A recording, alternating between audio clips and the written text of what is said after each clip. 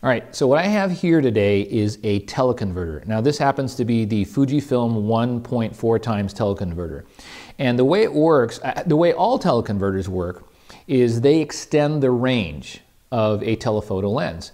And the way it works is basically you attach this to the camera body, and then the lens itself attaches to the teleconverter. And it works pretty good, and as you can see, it's not very large. In fact, compared to the 18 to 55, a very common lens in the Fuji X system, it's not very large at all. So it's got some advantages to it. One of the advantages, obviously, is lightweight. You can carry this thing around in a little pack, you barely notice it, and when you want to increase your lens range by, let's say, 1.4, then all you do is you attach this to your body. Now, the other advantage, obviously, is that you aren't spending a whole lot of money. This doesn't cost nearly as much as a dedicated lens of the same range. The dedicated lens would be larger, cost more than the setup that I currently have. There are some disadvantages though, and this is disadvantages that happens with any teleconverter. It doesn't matter the brand, and it's just because of physics. Some of the disadvantages is a loss of light. You'll lose maybe one, maybe two stops of light depending on the magnification, and that means that your lens won't be quite as fast. An f2.8 lens will, at this loss of one stop of light, would be an f4 lens, for instance. On certain teleconverters, you also lose the advantage of autofocus, so you won't be able to autofocus. Other teleconverters might allow you to get closer, but you might have a degraded image. So that's teleconverters in general. But today we're going to be heading out to the San Diego Safari Park to take a look at the Fujifilm 1.4 times teleconverter and see how it fares.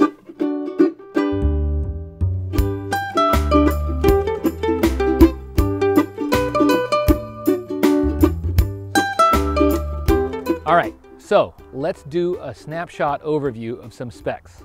Cost, about $450. It maintains light metering, image stabilization, and autofocus. The lens construction has 7 elements in 3 groups. The weight, without the lens caps, is 130 grams. It's got a weather-resistant construction. It's got some nice seals, which goes well with the X-T1 and the 50 to 140 lens. As a combo, it makes a great weather-resistant camera.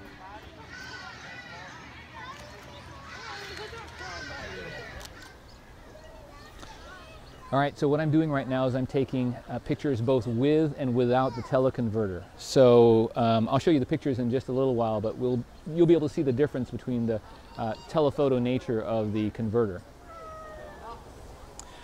All right, so let's take a look at some of the pictures here. This first one here is without the teleconverter, and as you can see, it's not bad. I mean, it's an excellent lens. But let's take a look at what it looks like with the teleconverter. And here you can see that it's a little bit closer. And you can even see the eye of the flamingo here. Nice detail on the feathers, etc. So not too much image degradation from the teleconverter, and really nice color and saturation. So let's go ahead and go out to other parts of the park and check out other animals to go take pictures of. Hey, and I just wanted to show you what it looks like. So this is with the teleconverter actually attached. You can barely notice it. It only increases the length of the lens just that much. So without it, it would just be this lens, obviously, there. So not much in addition, not much to carry around, and you can't even tell that a teleconverter is on there. So I just wanted to show you what that looks like with it attached. I'm actually getting some cool shots. These two birds are doing some cool things over there.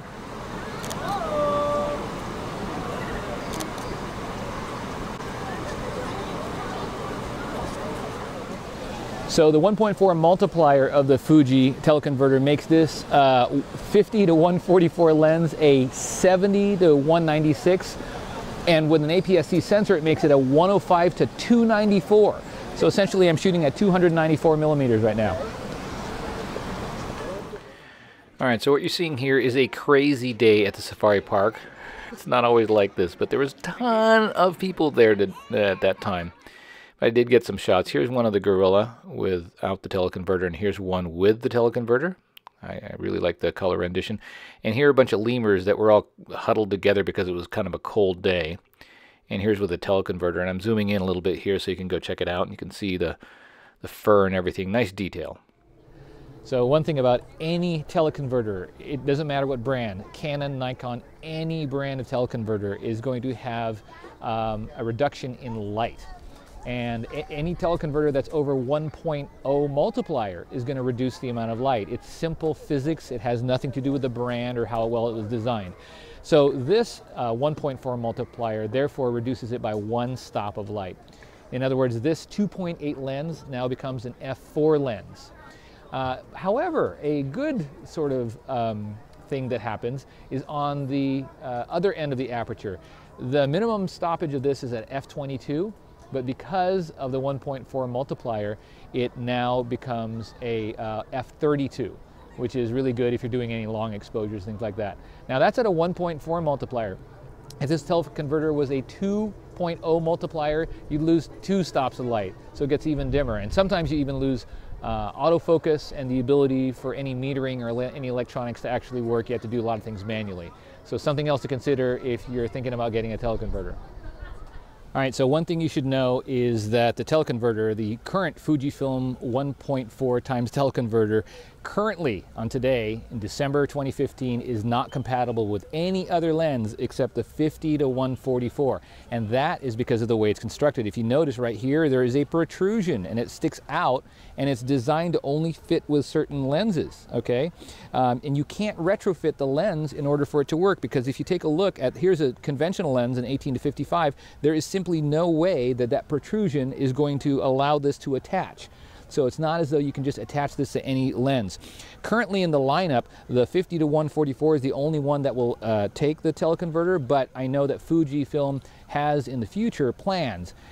There's a lot of speculation that the upcoming 100 to 400 lens, which would totally make sense because it is also a telephoto lens, would fit on this and therefore be able to be used by it. So just by the design, and that happens a lot with teleconverters, they're only usable with certain lenses. So one reason to consider whether or not you want to get a teleconverter or not, because it's not going to work with every single lens. So I hope that was helpful for you. And this may not seem like a lightweight pocket lens type camera, but relative to DSLRs, it is a actually lightweight compact system. And so we've got some decent pictures, some nice comparisons between the telephoto lens with and without the teleconverter.